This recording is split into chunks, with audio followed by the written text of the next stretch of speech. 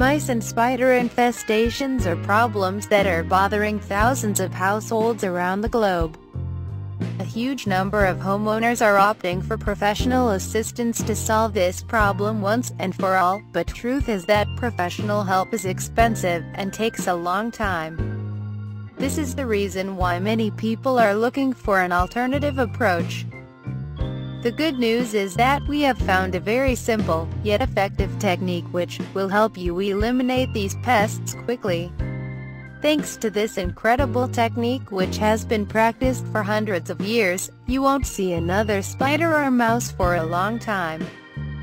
This method is based on bags filled with peppermint tea.